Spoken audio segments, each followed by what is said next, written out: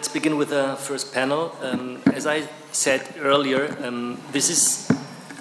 I conceive this seminar as the sowing of the seeds, or the implanting of this of the foresight, or the anticipatory way of looking into politics in Catalonia. And we do this, I don't know if this is the first of a series of seminars, we will have to talk about that.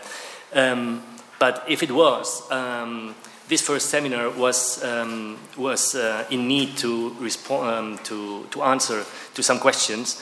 For example, the why and what for, which we addressed in the first panel, and the how in the second panel. These were fundamental questions that had to be addressed in this in a supposedly first seminar on this matter. So let's begin with this first panel on the why and what for of the strategic foresight.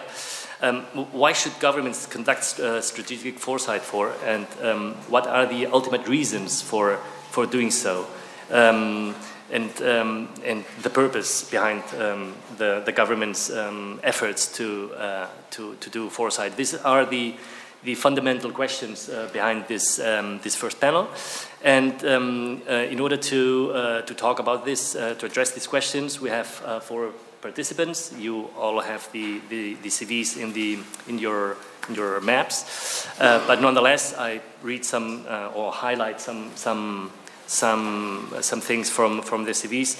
On my right hand, there is Frederik Matthys, who's Head of Policies and Networks in the Development Cooperation Directorate of the OECD. Before that, he was at the United Nations Development Coordination Office. Prior to this, he was advisor to the United Nations. He also was advisor to the UN resident coordinators and UN country teams in Rwanda and Egypt, where he spent 4 years, I heard yesterday.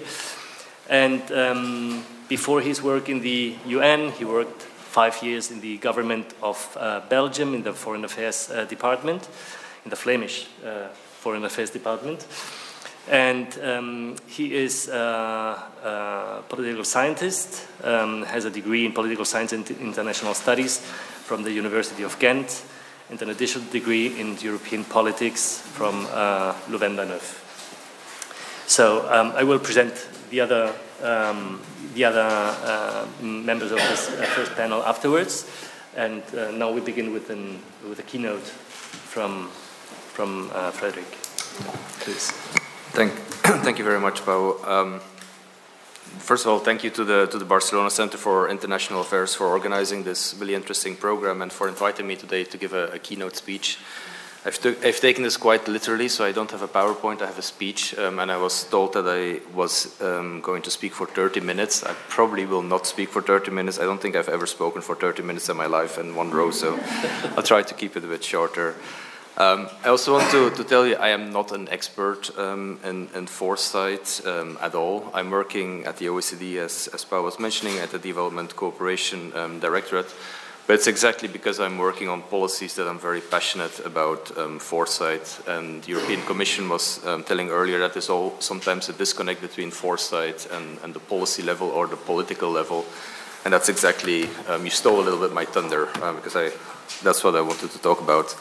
I've seen the potential in large governments and international organizations how foresight can help bureaucrats as myself to think a little bit more freely and outside of their comfort zone, and dare to think boldly on how the future might look like, and therefore also potentially be more creative in coming up with more innovative actions, not just doing what we keep doing, because that's what we have been doing, yet it's very often what happens. So involving policy experts and political actors is really key, and that's why I'm really happy that I'm here seated in front of you as a policy expert and other foresight experts. My understanding is that a lot of you are actually foresight experts, so I'll probably say a lot what might be obvious for you, but just bear with me.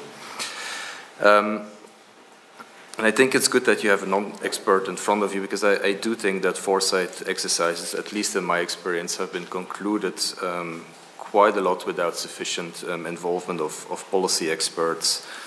I think we have to really remember that foresight is a process that needs to get the best out of the experts to shape and design our future. Without them, foresight is just going to be an interesting exercise, but doesn't necessarily lead to change.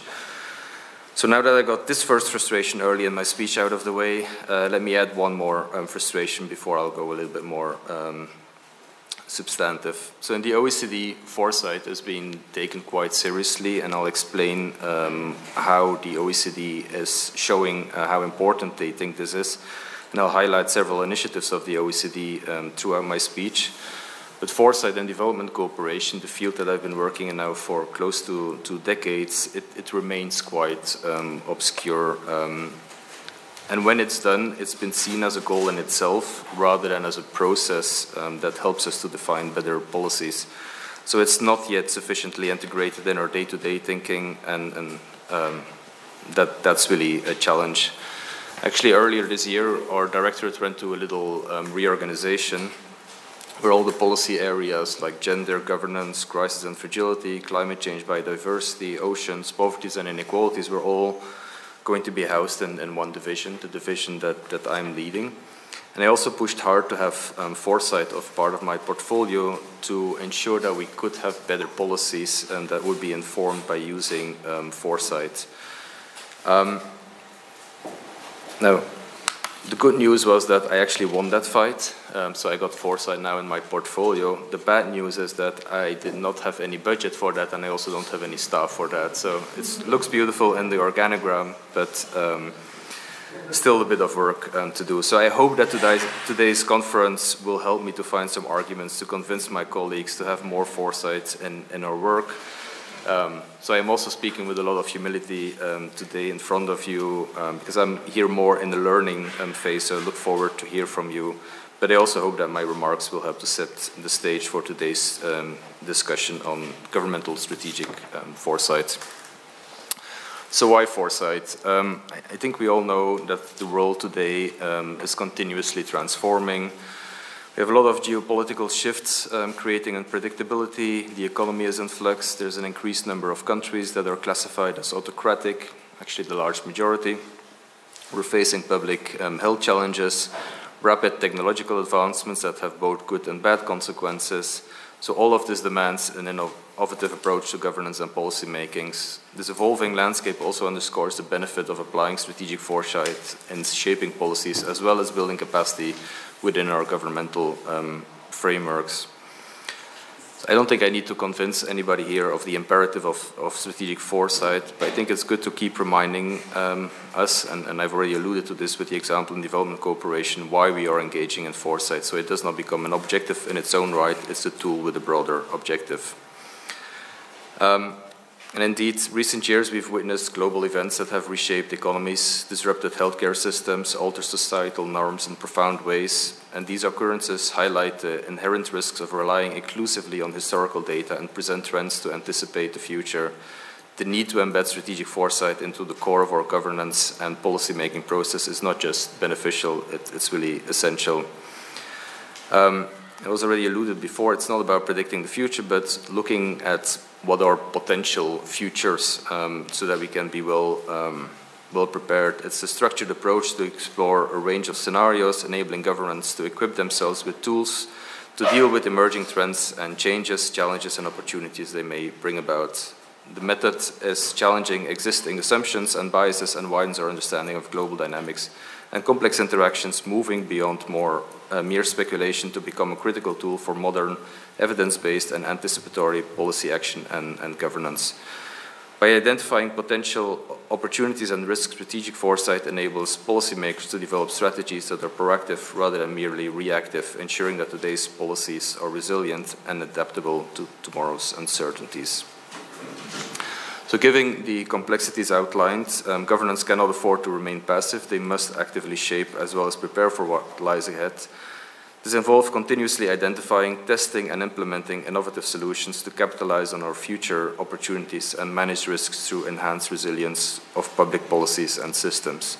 This approach, often referred to as anticipatory and innovation, should become an integral part of our organization's DNA, not just a periodic exercise. So what has the OECD done in the past years? We are helping our members in building, exploring, and better preparing for a range of alternative future scenarios, highlighting challenges and opportunities that each of these might bring. It points policymakers to signals and megatrends that they need to look out, as well as their potential implications on societies, economies, processes, and institutions. By doing so, the OECD helps its members in navigating uncertainties and rapid, unforeseen changes, providing the tools to be better prepared to act and respond to such changes. So the OECD is very committed to make this happen.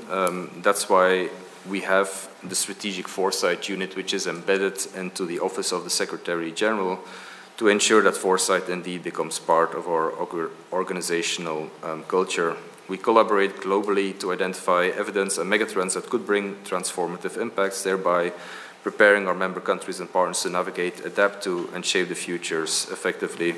In fact, it's already since the 1970s that the OECD has been a champion of strategic foresight and long-term thinking as a core concept of modern, effective, and anticipatory policymaking and governance. So I'll highlight a couple of examples, and some of you actually might have contributed to this. First is a Global Scenarios 2035 report, where we outline 3 potential futures: a multi-track world, virtual worlds, and a vulnerable world, each offering unique strategic challenges and opportunities. They were developed to identify their possible implications for the future of global collaboration and for organizations like the OECD. We had concrete scenarios, like the ones provided here, were very useful. They provide a foundation for countries to start a strategic discussion on how we prepare for the unpredictable future. They have helped countries to explore what kinds of governance might be needed to address emerging policy issues in case the scenario on the virtual worlds, for example, is to come about. The vulnerable world scenario allowed countries to think about the most essential global collaboration if the time comes that humanity faces existential threats. Second example is the Strategic Foresight Toolkit for Resilient Public Policy. This toolkit that's forthcoming is designed to assist governments in testing, refining their long-term strategies against a backdrop of diverse future disruptions. We have worked, for example, with the Lithuanian government under the European Commission's DG reform, and we looked at that toolkit, and we designed, and it was used in Lithuania to support civil service in identifying the skills that might be needed for future civil servants in the country.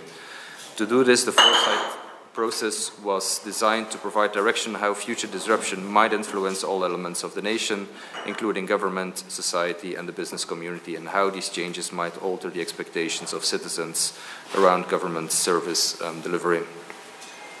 The third example is the OECD Horizontal Initiative on Anticipating and Managing Emerging Global Transformations. That is looking at areas such as artificial intelligence and synthetic biology. It helped us not only to understand these technologies, their risks and opportunities, but it also helps to prepare our societies and economies to anticipate and adapt to them responsibly.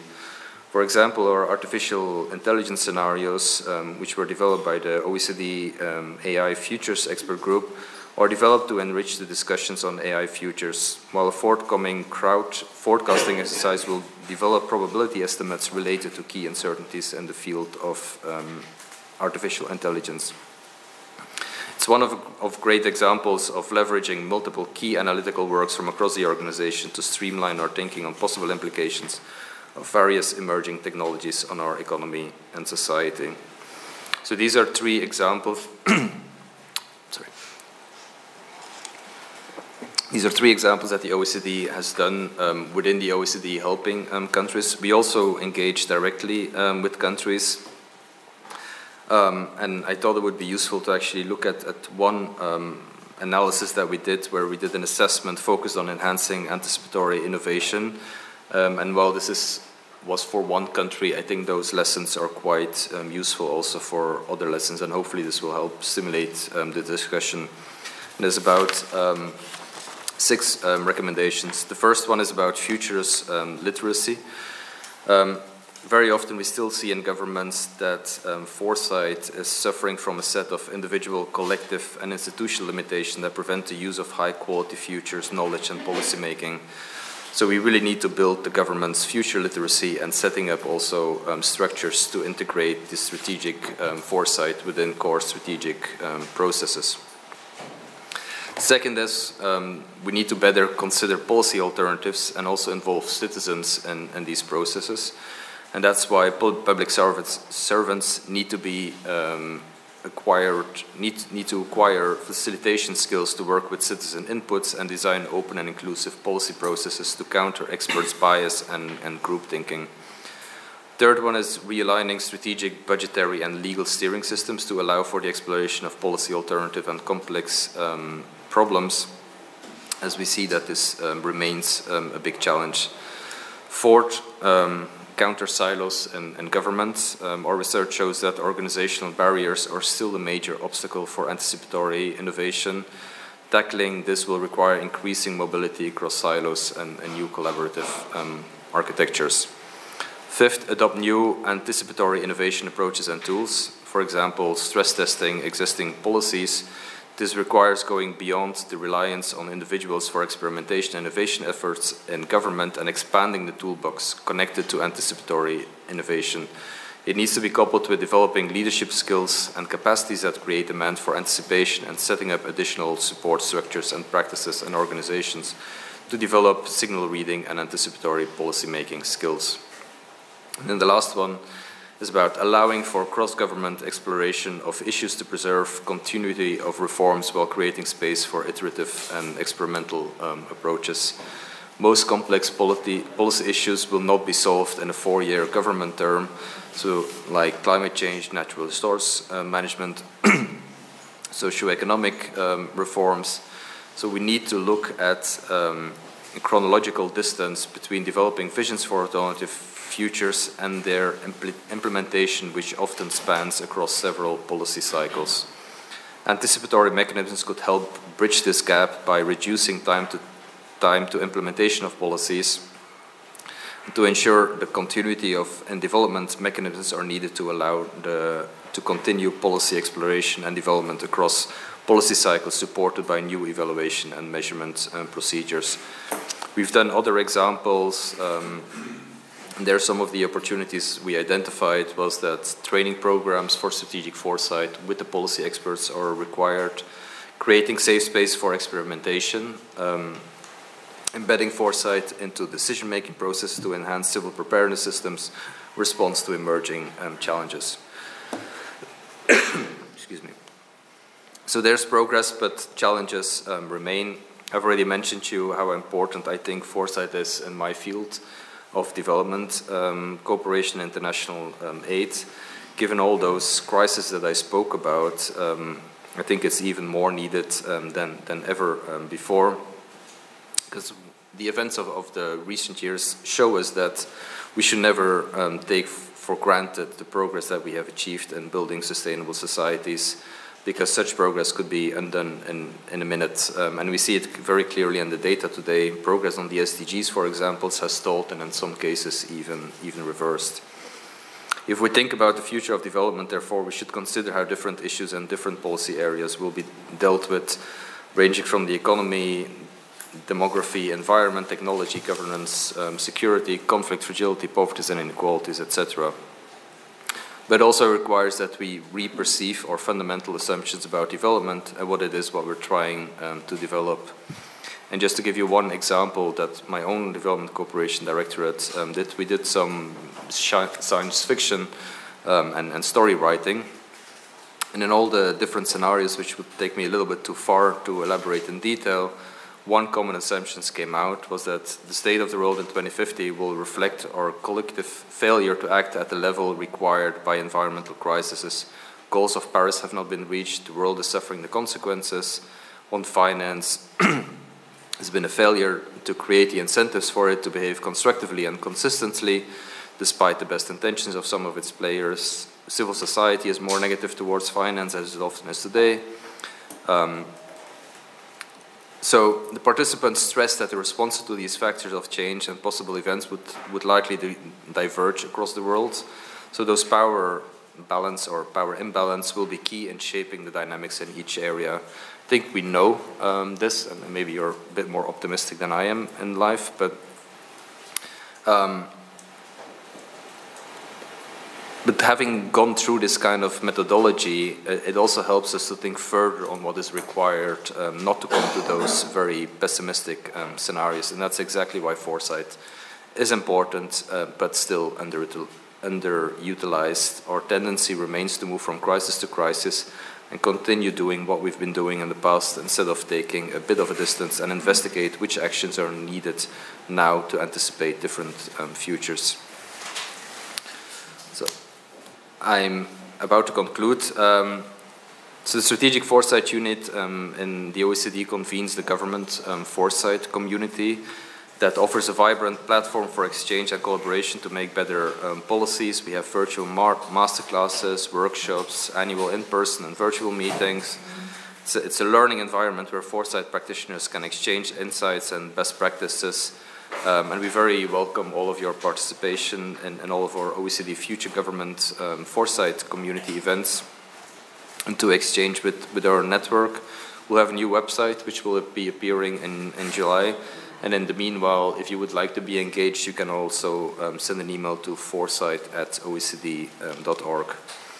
In conclusion, the path to resilient and adaptive governance is paved with our ability to anticipate, adapt, and act. Strategic foresight is not merely a tool, but a foundational element in crafting policies that addresses today's challenges and ensures readiness for future uncertainties. I encourage each of you to engage deeply with this field, participate in our discussions, and join our events. Let's shape a future that's not only possible, but also one that is preferable. I very much look forward to today's discussion and to your insights, and I hope that I'll be back in a couple of years where I can say, like, remember when I was a bit skeptical back in 2024?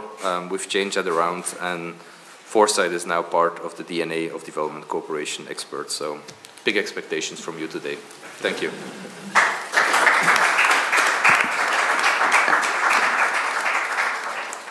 Thank you very much for this very interesting presentation. Before giving the word to the other members of this panel, let me introduce them to you. And before the individual presentations, I will give them the opportunity to react to this first keynote speech by Frederik. So on my left is Anne-Katrin Bock. She's the head of the Competence Center on Foresight at the European Commission at the Joint Research Center. She used to work in Seville, but now works in Brussels. And she's German, and she has a PhD. She holds a PhD in microbiology from the Freie Universität Berlin. On my far left, there is Francesc Claret. He's the head of the delegation of the Generalitat de Catalonia in the UK and Ireland. And before joining the Catalan government, he worked at the United Nations for over 20 years. He served, among other positions, as the team leader of the policy planning unit in the UN Department of Political Affairs. And his last assignment was that of head of the office of the special representative of the UN Secretary General for Colombia. He has a recent PhD in legal theory from Leiden University, a Legum Magister Master in International Criminal Law, a Master of Arts in International Relations, a BA in... So I wonder when you are going to stop. And then on my far right, Susanne Giesecke. She's a senior scientist and project specialist for foresight at the Austrian Institute of Technology's Center for Innovation, Systems and Policy.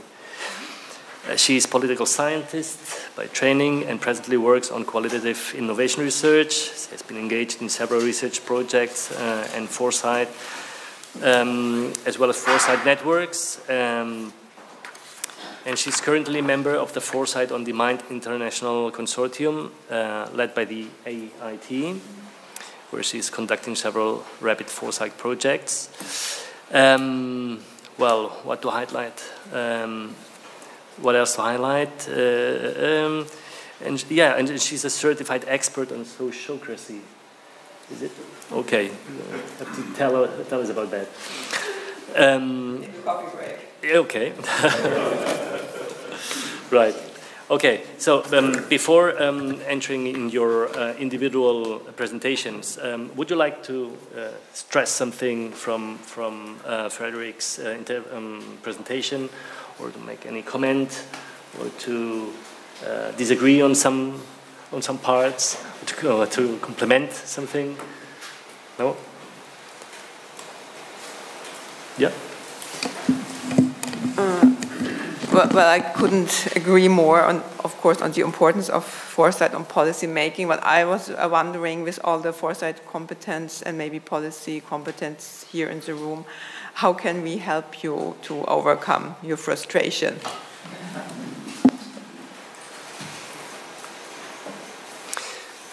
Anything else? Thanks a lot for this inspiring talk, and I think many of the points you raised, indeed, and this reflects our experience as well.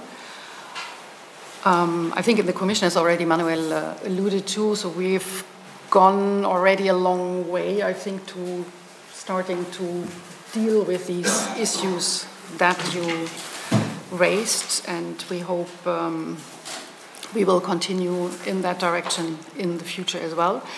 So one point I would like to come back to is this involvement of policymakers in the processes. So this is something we try to do every time, so working together with the policymakers. But of course there is a tension in that as well, because policymakers don't have a lot of time. So, and they are of course in the day-to-day business very much engaged, and adding to that or making the space for these long-term considerations is quite a challenge. And this tension, I think, is not easy to solve, and it's probably not going away. So this also requires from us a certain adaptation in how we do foresight, how we engage with them. But I think that's one of the elements that still, I think, impede a bit the uptake of foresight, the active uptake of foresight, because people are very much engaged in the day-to-day business, going from crisis to crisis, yes, but it's really hard to, and it's a cultural change, it's a mindset change that needs to happen, and that takes its time as well. Thank you very much. Matthys? I think a lot of the issues will appear in your inside, exactly. All right, okay. I would like to add one further question. What are the origins of, I mean, OECD is the forerunner of foresight in Europe, so what triggered the initial interest in foresight? If you can elaborate on this. Thank you. I think on your last question, I would not have an answer. I'm not long enough at the OECD yet, and I actually was going to use your kind of question to answer Susanne's question. How can we help you to overcome the frustration? It's I very much look forward to today to get some good examples, and also how you have changed that culture. I started my career as a change management consultant, and one of the big elements that I was working on was not necessarily about a new methodology or putting in a new tool in place. It was about changing the culture, about explaining to colleagues that they could do things differently, and if they would look at a certain aspect a little bit differently, they would be more effective, they would be more efficient, there would be less damage in the case of the project that I was working on. So I fully agree, it is really about that cultural change, and it's the same with the involvement of the policy makers. Every time I have brought it up with my colleagues as well, they're like, oh, there he is again, he's going to add another layer, and coordination takes time, and it's a lot of extra work. So as a side, I'm also teaching at the university in Paris at Sciences Po, and there I actually did a 4-hour workshop on foresight with a colleague of the OECD Governance Directorate to kind of test how it would be possible. Students are a little bit more I have more control over the students than I have over my own colleagues. Let's keep it at that. And it was actually really interesting, and what they came up with was quite different than what I would have been able to teach with a PowerPoint presentation or send them some articles. So I do think it's really about that culture change. And it's a really good question on where the origins of foresight and the OECD. I'll go home and I'll do my homework to actually really understand it, because it might actually help me also then to not only see it in some of the directorates where it's working very well and where a lot is being done, and why maybe it isn't necessarily done in my own directorate. So that's a very good suggestion. Thank you. Okay, thank you very much. And now we'll begin with the individual presentations. Francesc, it's your turn. Okay. Well, thank you so very much. I'm very happy to be here for two reasons. First, because we've been talking with Pau about this foresight need for the Catalan government. Very glad to see that there's some track movement on this. Obviously, in the delegation, we do not do per se foresight, although as a government, we also always look at what's coming. But I do ask for your indulgence in here for a few minutes, because this is the first time I can speak about it from the other side. So for 20-odd years, I was in the UN. My last assignment, as I said, as team leader of the policy planning unit in the Department of Political Affairs. So what I'm going to do is some hindsight, not some foresight. Just trying to highlight some of the issues that when I was involved in there, perhaps I didn't see clearly. They are not lessons learned. These are some of the remarks with a pinch of salt, of course, and some of the criticisms that come when you've done something and then you're not working in there and you don't get the paycheck from them anymore. So it's just 5 points that I want to make, perhaps a bit on the philosophical side. When I was the team leader of the policy planning unit, we were engaged in what we call the year of reviews. Everything was reviewed. We had the high-level panel on peace operations. We came up with the concept of sustaining peace. The Women, Peace and Security Agenda was being reviewed.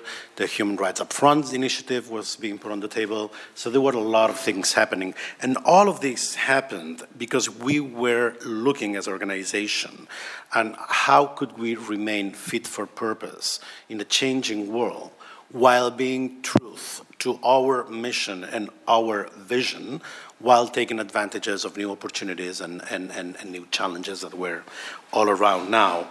And just bear in mind, my words are very, very much centered on the peace and security pillar of the UN and the one mission that the UN had, which is the prevention of violent conflict. So while I understand, foresight in the economic world, as a business, there are many different ways of doing it. I am focusing on the core of the UN business, which was prevention of violent conflict. And that pretty much centers the 5 points. So the first point that I want to make is foresight is intrinsically a political exercise.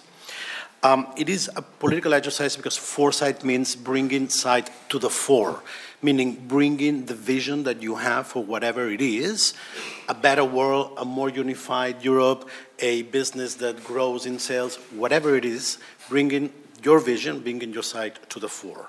So bringing that foresight, bringing that sight to the fore means making political choices and imagining what is your role and your place within that future or those scenarios that you are trying to find out. I mean, it is hard, of course, to imagine, to build a scenario, to build a future without knowing what's your role or what's your vision or where you want to play in that scenario. And that's a difference that the UN could do that some of the governments cannot, because we were a organization that had, of course, a long-standing history, and we were not bound by, electoral terms. So we could have that luxury, if you want, of building longer-term scenarios and thinking ahead with that vision in mind.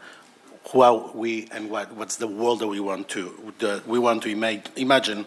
But of course, foresight is a strategic and it's a political exercise, but it's also an exercise that is constrained by who you are, but what your mandate is, but what your resources are, but what your UN Charter says, but international treaties say. So it is not that when you imagine scenarios, you just go absolutely wild. You're always constrained within a certain narrative so to overcome that short-sightedness is when imagination has to come to play, and people being able to imagine new plays and bring it all together.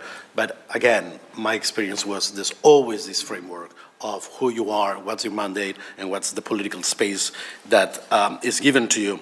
So, as I said, the foresight is a political exercise because it has two main components. One, it obliges those that make the exercise to make political choices.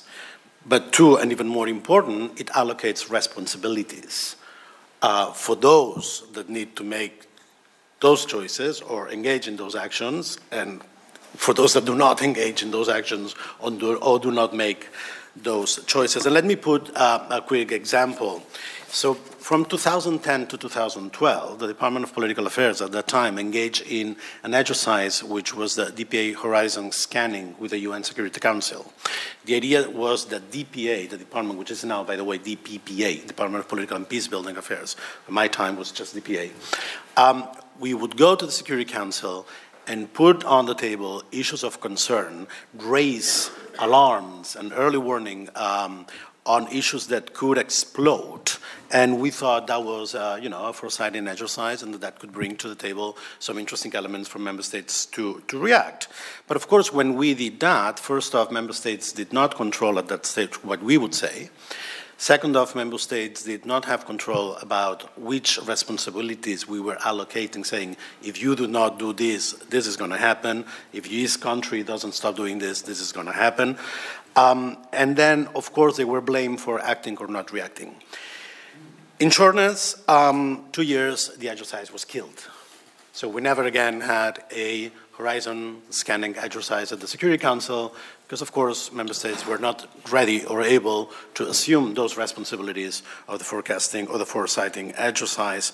I mean, we never really had a capacity, a true foresight capacity, because member states would see it as intelligence. So there's always a fine line between having intelligence capacity or having foresight capacity. And member states were always making sure that the UN did not have its own intelligence gathering capacities or resources, because again, that would put on the table some issues that they did not want to hear. I repeat, the exercise was killed. Of course, there are many other venues in which these issues are put on the table. We have, the monthly luncheons of member states with the Secretary General. We have informal briefs in the Security Council. We have the country common assessments. We have the UNDAVs, or they have the UNDAVs. So there's a lot of exercises to build scenarios about conflict and development, etc. But mind you, these exercises either remain internal UN exercises, or these are exercises that the nature of these exercises do not assign responsibilities, concrete responsibilities to anybody. And it's only been very few occasions, and recently in Gaza, that the Secretary General has invoked Article 99 to bring to the Council an issue that threatens international peace and security, because of course that is telling member states you are to blame because this is a real threat. But I guess that when that happens, when the Secretary General comes with that article, it's a bit too late already to be a scenario that has not already been built. So that's the first kind of reflection, kind of lesson. So my second point is, so how do you do foresight in an uncertain world? So when the UN was created, what it meant to do with the UN Charter is to give some kind of guidance, some kind of moral, political constraint to the civilized nations. Mind you that to be a member of the UN, the only thing that you need is to be a peace-loving country. That's what the Charter says. So it was meant to provide some sort of guidance, moral, political guidance for behavior.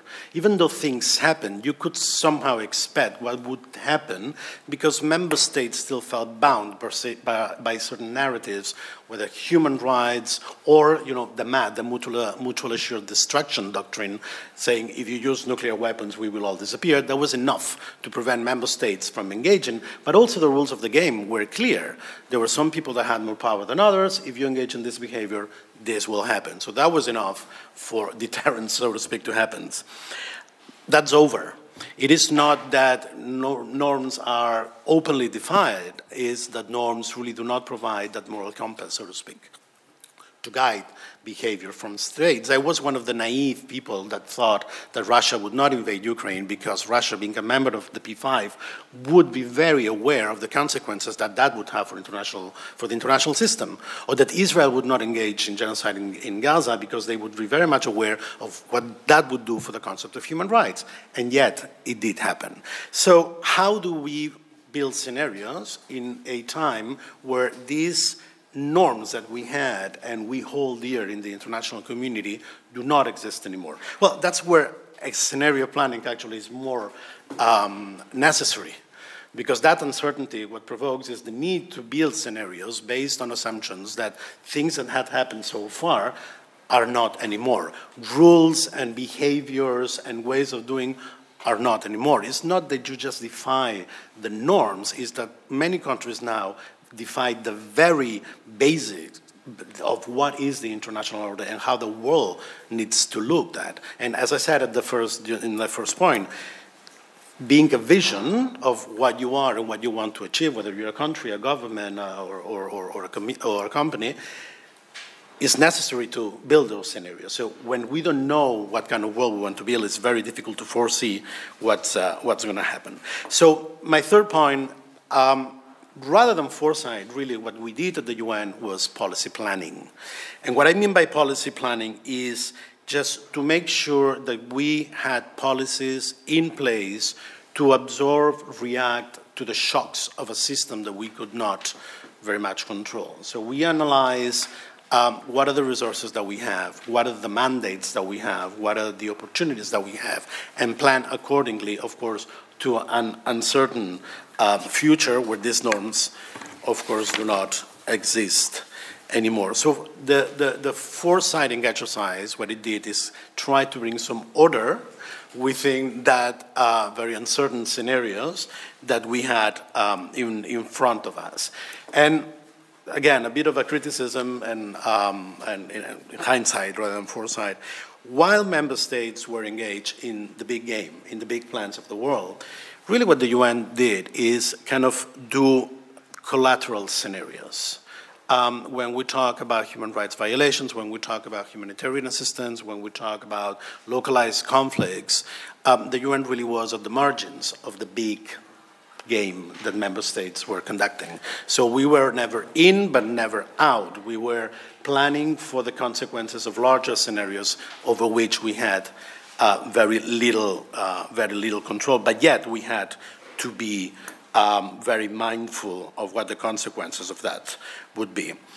Third and almost last point is, so we did not do foresight, we actually did policy planning which policies to put in place to absorb those shocks, but those policy planning are always on a crisis mood, and that has already been spoken. So it's always, DPA was, by definition, a crisis department, because we looked at conflict prevention, we looked at how, conflicts could be resolved through preventive diplomacy, through special political missions, through good offices, so always in crisis mode. And that crisis mode, embedded in the very DNA of the department, of course, prevents you from seeing other things and already marks what kind of policy processes you want to, or you can put together. So basically, crisis management means prioritizing.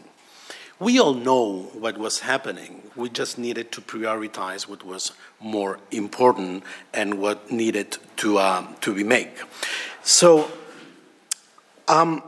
what we did before in terms of the high-level panel on peace operations or the Women, Business, and Security agenda is what's happening right now also. The new agenda for peace, the summit of the future, what need all these exercises, the COPs, all of these exercises, what they do is, okay, world, we have identified these big ticket issues. And these are the things that you need to prioritize. And we need to sit down with member states and with the large international community, and everybody has a responsibility in that. Member states, NGOs, civil society, think tanks, governments, whoever it is.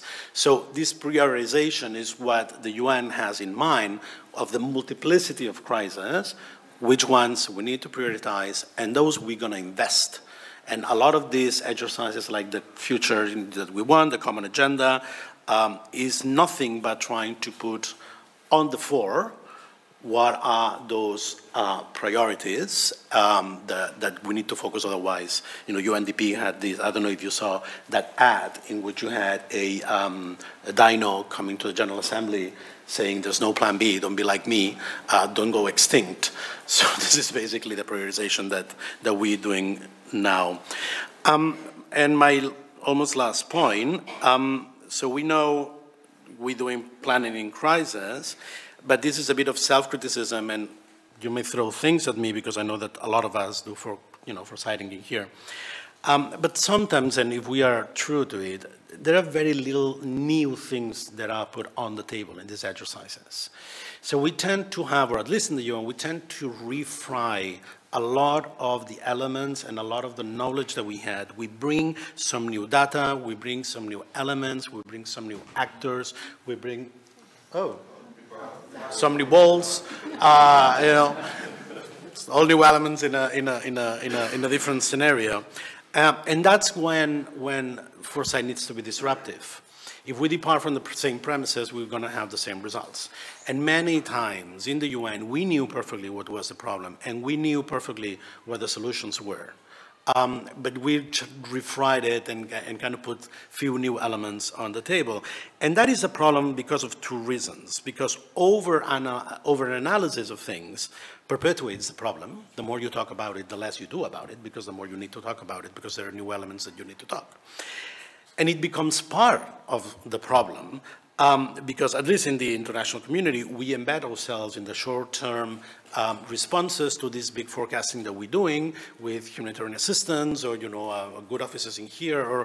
So my final conclusion with this is, if we want to do real foresight with impact, those that engage in it need to own it.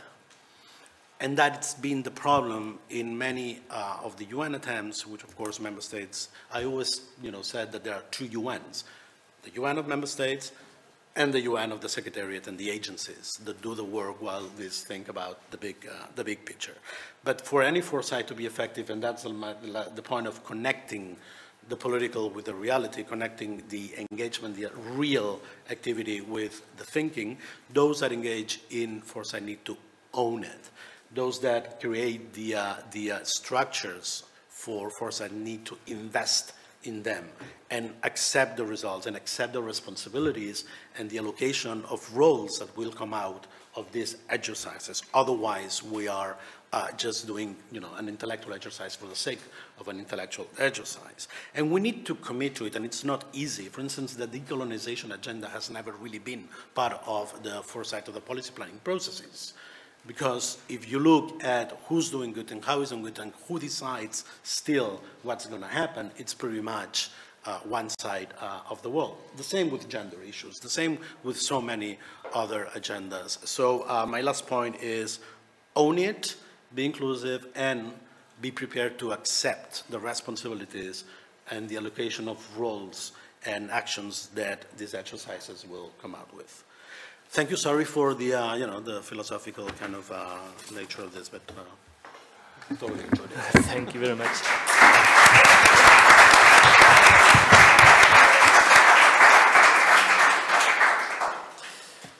Okay.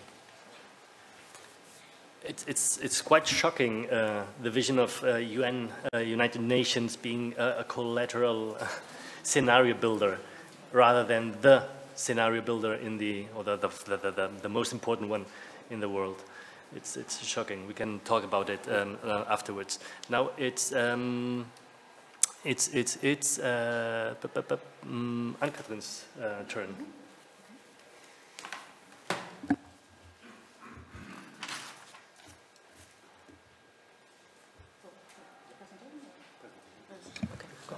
Then I would would need the slides probably.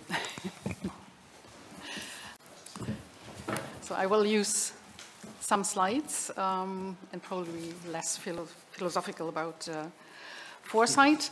But I would like to start with thanking the organizers for the invitation to this event and for providing me with the opportunity to share some of the aspects of our work on foresight. So as already mentioned, I'm coming from the Joint Research Center, and I need to do this? Yes. And so which is the Science Service of the European Commission, and more concretely, I'm coming there from the EU Policy Lab. So the EU Policy Lab has been created already some years ago to bring innovation into how policies are being developed.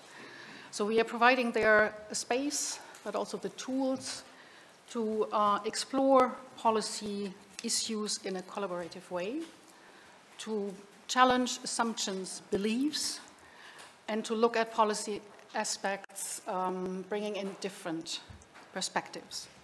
So it's this context in which we apply the strategic foresight in the European Commission at the JRC. So working closely together, in particular with our colleagues coming from the design thinking field, and to work with policymakers on so across policy fields in a participatory way and with a long-term view. So the intention behind that is to help policymakers, support policymakers in the challenges or with the challenges they face. So they are acting in a very dynamic, very fast-changing environment. So we heard that already today. So they need to identify viable options and opportunities. They need to react and adapt to changes. But at the same time, they need to put forward robust and effective policies, so also to earn the trust of the citizens, but also to keep the trust of the citizens. So they need, for that, to be able to detect and also to anticipate change. They need to be able to understand change and to work across policy silos, to engage with a broader range of stakeholders, because the complex problems that we face today cannot be solved in isolation. And in all of that, foresight can be very helpful. And in the end, doing policymaking is about shaping the future. And this, of course, should be done in the best informed way possible and in a kind of future-informed way. So how do we do this at the JRC? So we have, we'd like to focus on three, let's say, main pillars of our activities today. So what is important is to focus on the major policy needs. And we've identified three for our work.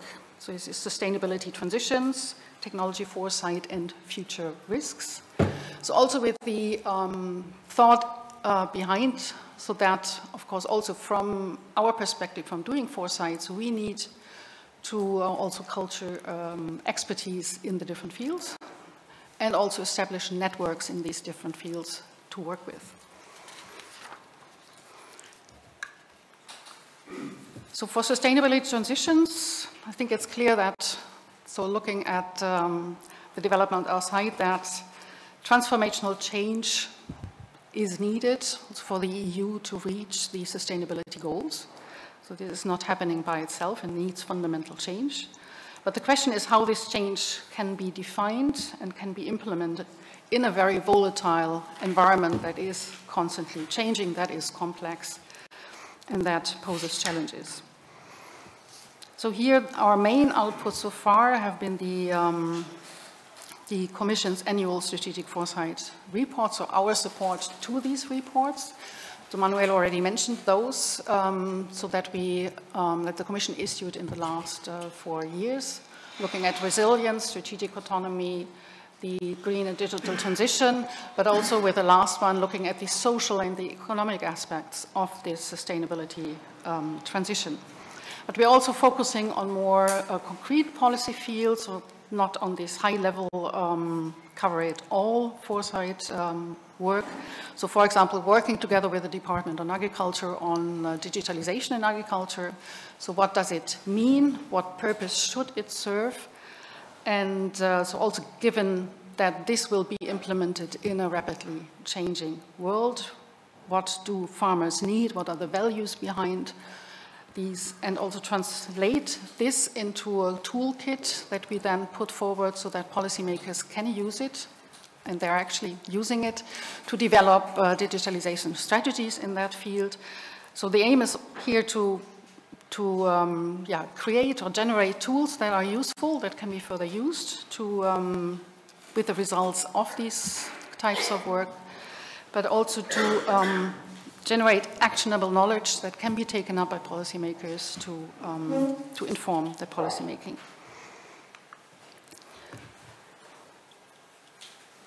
So technologies, as we all know, are very important, and innovation is important for the EU for remaining competitive in the world, for keeping its global standing in the world, but also for the strategic autonomy in critical technological areas.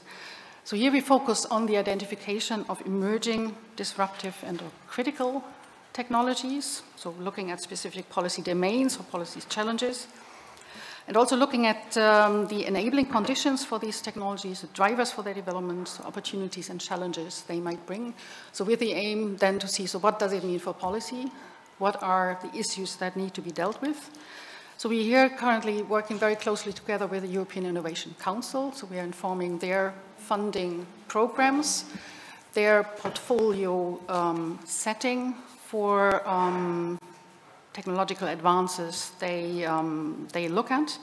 And we do this also in a way very closely together with them so that there is capacity building along the way, so that it's not us providing that service forever, but that they can take over and integrate the way of doing that.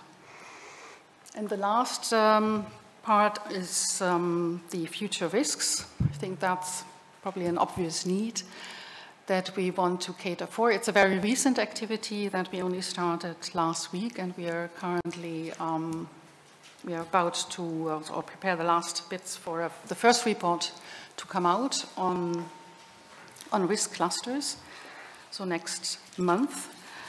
Based on horizon scanning, we heard that already as an approach, and weak signal analysis, so to see so what are possible risks that might emerge and what are actually the developments that could lead to those. And also here we aim then as a follow-up to develop a kind of toolkit, a kind of more practical way of using this approach and the results to inform policymakers and to foster discussions on these issues. The second pillar I would like to briefly talk about is the development and the provision, making available foresight tools for future-proof policies. So we develop along the way, so doing foresight for the Commission, we develop certain approaches, we develop certain infrastructure of either outcomes or approaches that we make available and that can be used and taken up by other entities, so be it internal in the Commission, but also by externals. So we have rolling process doing horizon scanning. So we do this in the context of ESPAS that was already mentioned. So it's an interinstitutional network. And here we're working closely together with the European Parliament, for example. And so this is about crowdsourcing the science of new and then having workshops, so making sense of these and developing out of this the signals for change. And we put these forward in 3 times per year in horizon scanning bulletins. So distribute this also in the Commission, but it's for everybody to have a look at, to use, and see if there is anything interesting to follow up on. We have one program that is about involving citizens. It's called Our Futures. So it's an invitation to citizens to share with us their ideas about the future, their hopes and fears for the future. And behind this is a sense-making tool that allows, oh, there is now the second one coming, that allows an analysis of these different ideas of citizens. So it's a way of getting in their views, of knowing what ideas are, so what are the main topics they are interested in, what are the visions they have for the future, and but also so who should act on the future, should it be them, so how do they see this? So this can be done on an EU level, but there also can be national analysis. And I would like to take this opportunity for you to invite to participate, so share your ideas with us, but also use this as a tool for your own purposes, because it's publicly accessible. And Peter is already doing this. So it will just on our futures. We will start to communicate that from June. But we work together with the GRC and with all. So we have a regional collector based on our futures from Europe. And so I just wanted to add to Anne-Katrin's that we work together with the GRC and with Bock to create regional art futures, including, so citizens can select their region, and we have, thanks to the collaboration, we have a version in Catalan. So the citizens in Catalonia, they can go to the regional and they can submit how they see their future of Europe in Catalan. It will be announced and communicated starting from June, but I thought it's good to mention it here, and I also would thank both the collaboration with the GRC, but also with the Catalan government to allow these things. Yeah, so the idea is indeed, and it is available, I think, in 24 languages. And the Catalan is the latest addition to that, so it's a very accessible tool in that sense. So we have, furthermore, we have the Megatrends Hub. So it's based on a set of megatrends we developed some years ago, a set of 14 megatrends, so trends that we already see today, but that we expect to continue in the future and that have a significant impact on the future. And taking them as a set, it allows a kind of 360-degree exploration of the topic of interest. So that information is available, also underpinning information and also instructions on how to use these megatrends. So in a, for example, half-day workshop. And the last addition to the toolbox, there are some more, of course, as well, are the reference foresight scenarios. So we developed a set of 4 scenarios depicting the global standing of the EU in the world by 2040. And the idea behind that is to have already a starting point there from which to facilitate the exploration of the future using scenarios. So you don't have to start every time from scratch. You might need to add to these scenarios depending on the topic you would like to look at, but the basic work has already been done and it's also available. And these 2 tools, the megatrends and the reference foresight scenarios, these are actually also the tools that are put forward in the Better Regulation toolbox that also was mentioned already by Manuel. So since late 21, foresight is included in the toolbox for the Better Regulation process for the impact assessment of new policy initiatives. And every policy initiative that the Commission puts forward needs to go through an impact assessment. And there are, of course, also more traditional tools in this toolbox. It's pretty large, actually. And now we have managed to include foresight there, and we see increasing use of foresight in the impact assessment processes.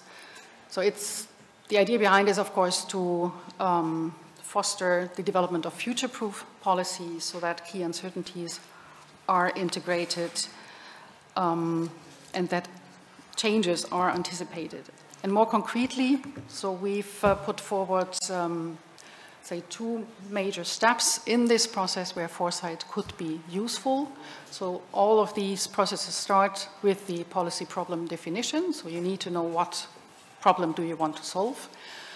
And you can use the megatrends tool or the foresight reference scenarios to see, so how could that problem actually develop in the future, in the next 10, 20 years? Does it change? Are there new aspects being added to that? And what does it mean then for the policy objectives I have and what I actually need to tackle? So that's one thing. So in a later stage, when you have already your policy options, so be it that you go for a soft approach, guidance, or you do legal requirements. So with the use of the reference foresight scenarios, you can do a stress testing of these policy options. So how would these policy options actually perform in the different changing future environments that could be there? Are they robust enough? So, and if they aren't robust enough, so how can we actually change them, adapt them so that they might be robust in different framework conditions from which we don't know which one will happen, of course. There's no prediction, but making them as robust as possible for a future to be capable to work still under different future developments. I would like to finish with the third main activity that we have. So it's about capacity building. So that was already mentioned today. So of course the participation in foresight processes is the best training that you can get and the best understanding of how foresight is being done, but that reaches only a very limited number of people. So in terms of internal training, we have put forward a training package on foresight. So it's a general introduction, but also includes training on the different tools that we have. We also have training offers for external use. So via the TED Education, there is an online training available. It's called Future Forward. It targets young people, but is a very good, easy entry into foresight. So looking at, so what are perceptions of time, for example, future mindsets, alternative futures.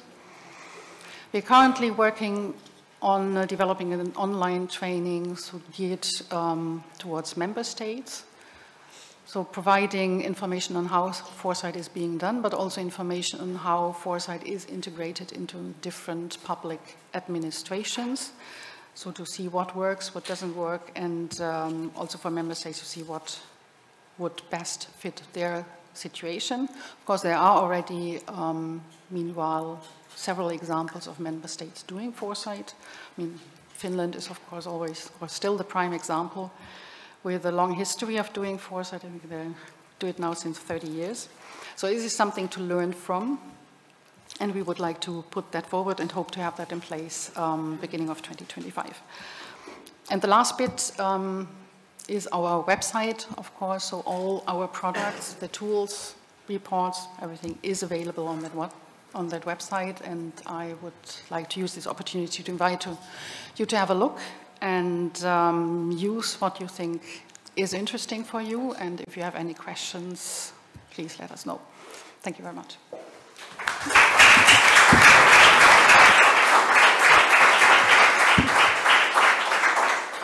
Thank you very much, Anne-Katrin. Now we turn to Susanne Giesecke. Please, the floor is yours.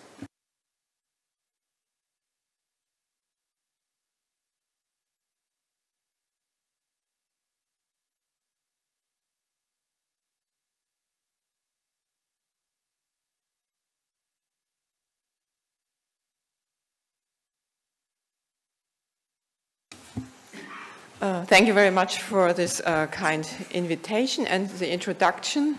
Let me tell you that I'm very delighted to see so many young people in the audience. So I hope that you will all be inspired by our talk on foresight and bring this into policy making. And I want to bring a kind of example for foresight and policy making in the domain of research and innovation policy.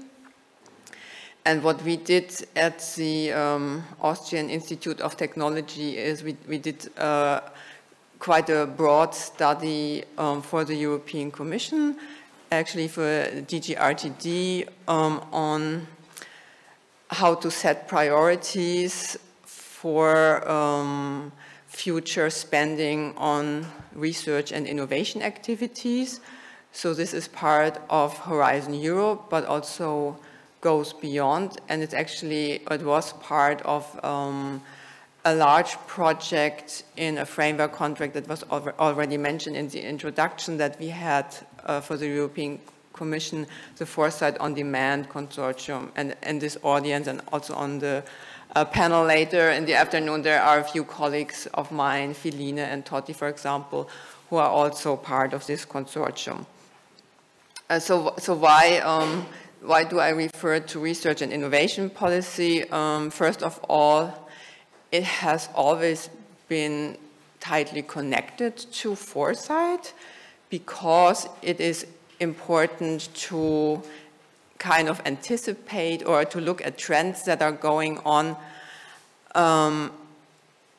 that should be continued or not, and also technology and technology policy, and then later in history innovation policy are usually associated with solving a lot of problems that we have in the future or being more competitive for a country. And so I'm not saying that this is true, but this was always the association with it.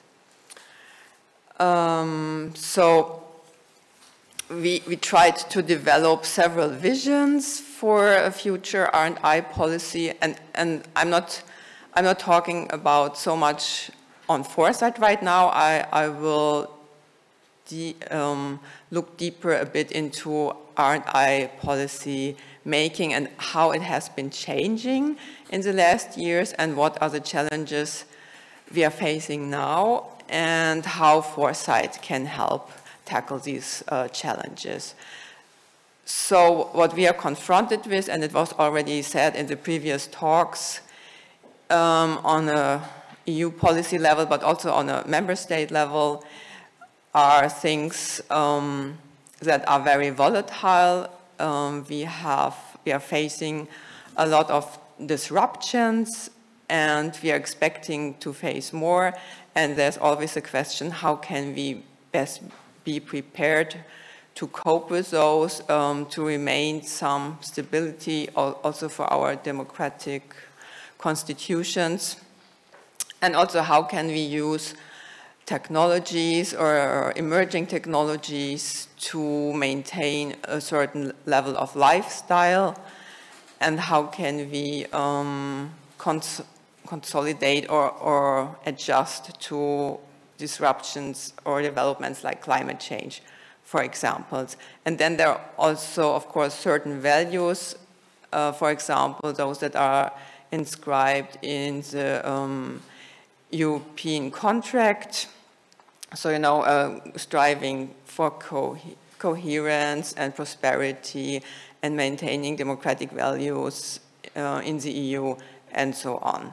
And then, of course, there's always a question, what is Europe's future role in terms of global development? So how can Europe have a certain influence? And we hope, or we are convinced actually, that foresight can help to explore both this volatile context and the disruptive developments. So what was the background of our study in order to perceive future strategic options? So the scene was pretty much looking into the year 2040. Now and then we will be confronted with a high level of uncertainty and the paper is supposed to give some guidance and outlays for Horizon Europe until 2027 and beyond that. So it's also a guide for investment approaches. And the conclusions drawn from the study are said to be instrumental in the definition of a European approach to research and innovation in the coming years. And it was also designed to help the EU to engage in some out-of-the-box thinking, to be better prepared for potential risks. One conclusion is that more disruption and crises are expected. And I will highlight some of these disruptions in the next slides. And a recommendation for the EU, a very superficial one,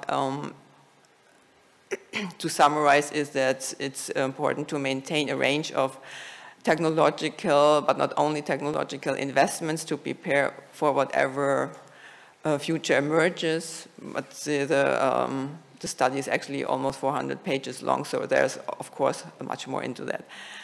And a cross-cutting message is that, you know, policy making, but also society need to be more flexible and adaptable. So we try to cluster here the areas of disruptions, and these are also chapters in the report.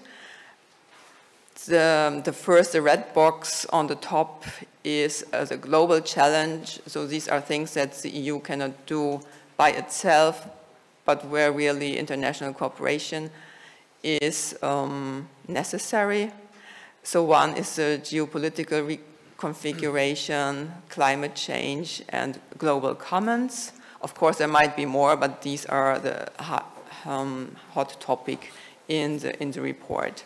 And then there are some other clusters that should really be of concern for the European Commission, but also for member states, and beyond that, I would say also for regions and cities and so on, to work together on these issues. So there's a cluster on social and value changes. I will go into that. And on the other side, technology and society, and the society and nature, which needs some kind of redefinition in its relationship. And maybe some of these issues will be important for future framework programs and R&I to come. So I have highlighted a few issues here, but for time reasons, I will not go into those, but of course you can always download the report from the internet. So the global landscape entails disruptions that have a huge potential and may lead to tectonic shifts in the patterns of power and influence at the global level.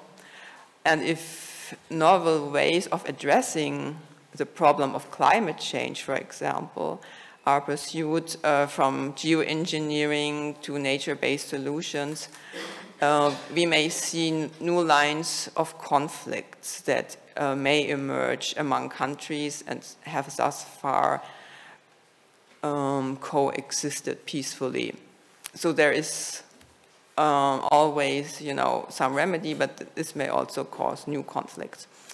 Then the same holds for the global commons topic, because whatever or not it will be possible to establish cooperative government arrangements for global commons, and climate depends on the emerging configuration of geopolitical relationships, which can be conducive or detrimental to collaborative government arrangements. And from a European perspective, the future relationship with the United States and the need to join forces will be decisive for Europe's ability to continue playing an influential role in these government arrangements. So this is on the global landscape. And then more on the European landscape, when it comes to social and value changes, there were, for example, issues on the future of health and health systems, where, of course, a lot of potential lies in innovation and research, and also a lot of expectations that current diseases and future diseases will find some remedy. But at the same time, of course, it's always a matter of access to health systems. So who can really profit from these advancements, and will governments be able to also provide good health service for not so wealthy people? And this kind of relates already to a hot topic, I think, that is social confrontations that we are seeing now play a really important role in social media, and not only there, and probably also will be important in our futures. So this is rooting in some societal fragmentation that have not been tackled so much in the past, but now come more to the fore. And there are certain societal groups that are being reinforced in their social media echo chambers. And if there is no reconciliation, we might really have severe confrontations in our society, or even a break of civilization, and maybe a turn to authoritarian challenges.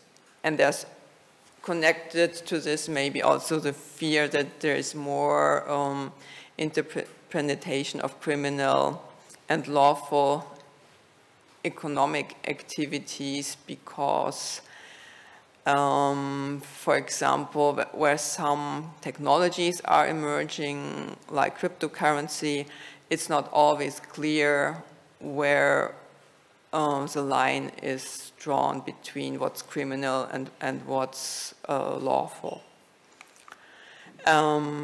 There are other issues in the relationship between technology and society, especially with artificial intelligence, where we see a race for global supremacy. So it can be a great opportunity for a lot of businesses and personal developments, but there's also, of course, the question, is this dominated by just a few companies, and where are these companies located, and also what European economy and policy can have to say to these issues, or can influence these developments, or if Europe is just, like an object to these developments. So who's actually access to artificial intelligence is, of course, also a matter of resources and socioeconomic distribution of wealth. And connected to this is a range of things that we could summarize under the headline of transhumanist revolution. So it entails the enhancements of the human, so to say, but can also be a big asset for progress in health. And at the same time, it raises a lot of ethical questions when it comes to the human-machine interface. But not only ethical questions, also a lot of economic questions and questions that concern, of course, the skills in order to seize momentum of these technologies. So when we talk about society and nature, there might also be a lot of disruptions. I mentioned climate change, but there are also a lot of other things that we might have to reconsider. I don't want to go into the details of converging technologies and manipulation on the biotechnological or nano level, but what I want to point out is more and more people are thinking about redefining the relationship between civil society or human on the one side and nature on the other side, and the question, how can we also give nature a stake in this debate and also in foresight activities, but also in political planning and decision making, just on the same level as we can give generations that are not there yet, so future generations, a voice in making decisions on these, because they will impact their future development. What I want to turn to now is how all these things used to be dealt with and maybe can be dealt with from the perspective of research and innovation policy in the future. So until recently, we have seen a lot of enabling policies in research and innovation that, for example, engaged in opening up new potential for research and innovation, and also developing more capacities, for example, on the EU level with initiatives like the Research Council is doing, and also a lot of activities in the framework program. But there has been little directionality and transformative ambition. What's needed more is the testing of environments for potential crisis. Then another strategy we've seen recently, especially with the Credo on developing a more a greener Europe and a digital Europe. And how can we really transform our society into this direction? This has been a dominant topic for R&I policy recently. So there was an attempt to clearly guide transformative pathways and targets, but it has not been maybe so, it has not really, how could I say this, been so efficient maybe. So more demand side policies could actually a way to enhance this process, and also looking for more consensus orientation, because there's the potential for a lot of disruption among these policies. And this is maybe why we need something that's called here a catalytic R&I policy approach. So it's not so common yet, but it's like an idea to combine enabling and transformational R&I policy into a direction that there is a foundation for transformative change to happen. So a policy that enhances linkages and networks, especially networks with stakeholders, networks with civil society, and also more community building on certain issues, and a policy that enhances what we've already heard from the previous speakers, to cut across silos, especially in policy making, but also across sectors, because these are still pretty much separated and do their own policies, often in a parallel way, and often doubling their efforts, which is unnecessary. So we have to open up for directional corridors with regular adaptation mechanism, and be maybe more mission orientated, as has already started at EU level. So, and I think, or we think that Foresight can be very supportive in these issues, especially those that are maybe not so conventional yet, like testing environments for potential crisis, or comprehensive and coherent policy packages and coordination, but also maybe mission orientation. And as I said in the beginning, this is not an effort that is limited to EU policies, but it's really a multi-level governance approach that is demanding the coordination at EU and member state level, but also at regional level. An approach is needed that entails a flexible combination of enabling, catalytic, and transformative policy instruments to address the disruption that I pointed out and their dynamics and challenges. And I would like to conclude that we are currently a partner of a European project that's called the Eye of Europe, where also a couple of people that are here in the audience and on the panel are members. And it's a European project that is supposed to coordinate and enhance foresight for R&I policy making. So the project has started a few months ago, and we are also offering trainings for foresight, especially for people who are in the R&D domain. And one is on site, and there are going to be a couple of sessions online.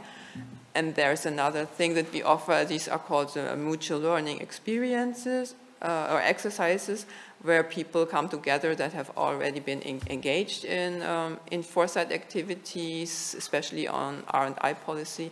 So it's actually for member states, but of course, I mean, people from the OECD or UN can also join. There are some meetings on site, but there are also some online. And I think that the number of those that are online, the number of seats are not limited, so it's always possible for you to join in. And of course, on the platform, on the website, it's always possible to not only retrieve information on what's going on, but also to post your own activities, especially at a regional level. And I think we have reached out to Peter de Smet's initiative also, I hope so. And we want to connect also to these regional activities. Yeah, and by this, I'm ending. Thank you very much for your attention.